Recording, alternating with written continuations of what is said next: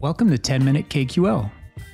These short 10-minute sessions will teach you KQL, allow you to get hands-on practice in a lab environment, and provide some homework to practice after the session. This is the 11th video in the KQL Intermediate series. In the last session, we learned the different types of KQL joins. In this session, we'll finish off our join series with a practical exercise and tie everything together. If you find value in these videos, please support the channel by hitting the like button, and if you want to receive notifications of new videos, hit the subscribe button with the notification bell. Let's work on a practical exercise and start out with a scenario and a vision of an output dataset. Then let's build a query to satisfy that requirement. Here's the scenario. The security team has just received a user-submitted report from Deborah West. It states that Deborah stepped away from her desk at 8:45 a.m. to eat breakfast on the 10th of January. When she came back, another coworker reported that a technician was seen at their workstation just after Deborah left and stated they were fixing some things. Deborah's concerned that her screen timeout of 15 minutes did not stop that person from accessing her work systems, particularly her email. Our job is to investigate to see what activity took place on the device. Deborah works in the New York City office of Envolve Labs, a global company with a remote security team. With that general information, we can develop a plan of action to investigate. To tackle this problem, let's first list out all the questions we want to answer. Then we'll determine which ones we can answer using KQL with the datasets that we have. We want to know, what is the reporter's device? What activity has taken place? What files were accessed? Were any programs initiated? Was any information exfiltrated?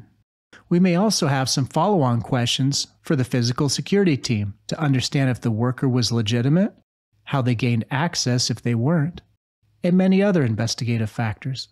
For the digital investigation, normally we would go directly to AAD sign-in logs and use advanced hunting in the Unified Defender portal. But in this scenario, we're working with small test datasets. Not all companies have robust security systems and logging, so this may simulate a company that needs additional telemetry. And after the investigation is complete, you can identify gaps and make recommendations. Let's see what information we have with the limited test datasets and do our best to work through the problem set. In this case, we can use the Security Logs database. We're new to these datasets, so let's sample them first and see what they contain. When we're looking at the datasets, we're looking for information of interest, as well as potential keys to tie different datasets together. First, let's look for our reporter in the dataset and start there. We see we have an employees table, so let's take a sample and see what the table contains. We can see the reporter and see that it has the reporter's host name. That's a good start. We already have a couple pieces of our puzzle. Now let's look at some other tables and see if we can piece together even more information. When we look at the authentication events table, we can see it shows successful and failed logins. When we look at the fields, we see both the user agent and username. They were both on the previous table. We see a host name there as well, but it's the email server host. So we'll rename that in the future so there's no confusion. When we look at the file creation events table, we can see the host name along with files created. This may be useful as well, and we'll keep it in our back pocket. When we look at outbound browsing, we see IP addresses. We see the user agent and the URL for browsing. Lastly, when we look at process events, we can see the host name as a common field. As we looked at these tables, we saw many common fields like the host name, IP address, and the username. If we think about which table would be our anchor to start with if we chose to join datasets, which one would you select and why? In this case, we can start with the employees table and narrow it down to one row that has the reporter, their device, and their IP address. This can serve as an anchor that other tables can be joined to. If we narrow it down to one record, it could be our left table. And since it's already deduplicated with only one record, there will be no issues using either an inner unique join or an inner join with other datasets. Let's make a variable with the first table, which includes filters for just the fields we need. When we finish our variable, let's test it out to make sure it works. Remember, when we end our variable, we place a semicolon. You can choose to place it at the end of line 3, or you can place it on its own, on line 4. This doesn't change the functionality of the query at all.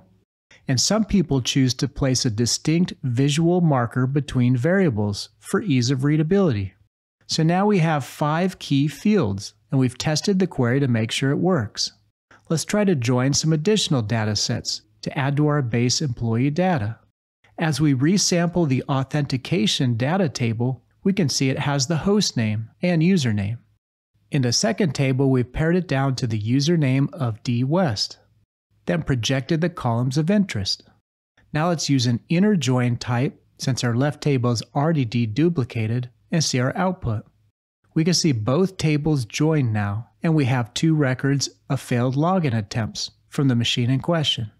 Let's try to build a timeline of activity from many tables to see what actions took place in the last week, so we have a baseline of activity as well as visibility into the vulnerable window.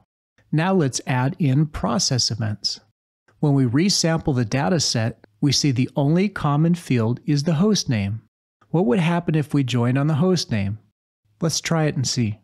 When we already have 2 joined tables and we try to join a third table, the output of the first 2 joined tables becomes the new left table, and the third table becomes the right table.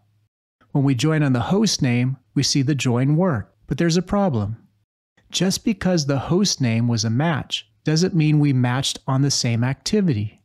Look at the 2 timestamp fields. They're marking different timestamps for the different activities. If we wanted to go back and see each record on its own unique row, how could we do it? If we union that data, we can stack the rows on top of each other and see a better timeline of events. Even though it has many fields empty and the data set is harder to use, it's one option of many to build an overall timeline in this scenario, since we're lacking the proper security tools.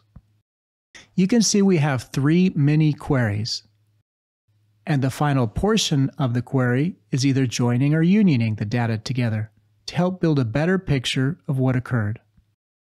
Let's sort by the timestamp now in descending order. What if we also wanted to add outbound browsing data? Let's sample that data set as well. Let's try to filter now by IP. While joins are cleaner, you also have to be careful. Just because there's a matching field doesn't necessarily mean the 2 items on both tables combine to form the same logged event. It's better to have a correlation event or a unique identifier for that event to join on. In this case, the output is a little sloppy, but at this stage, it does show us a chronological order of authentication events, email activity, process events, and URLs navigated to in one output dataset.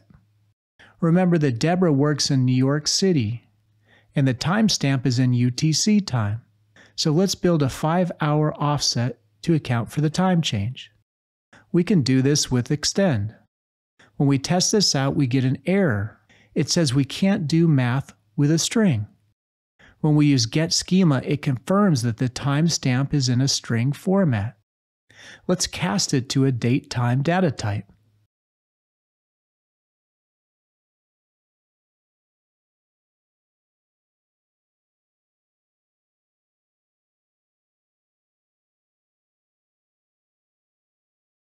When we run this query, we can now match up the dates and times of the report with the activity.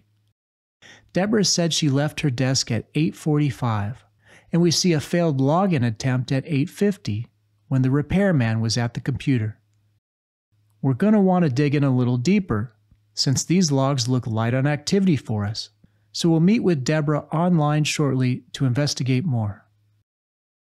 Of course, with a full set of Defender or consolidated Sentinel logs, we'd likely have all the information needed to complete the investigation using KQL.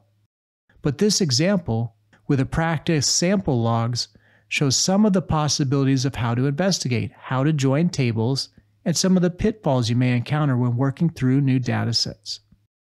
We hope you're feeling a little more comfortable with joins after this series, and have a better concept of how to tackle problems involving multiple tables. We have 2 more sessions left in the KQL Intermediate series. We'll do a debugging challenge so we can learn how to write queries better by seeing what common mistakes are. We'll finish the Intermediate series with a quiz to test your general knowledge. Then we'll move on to the Advanced series. We'll see you in the next session.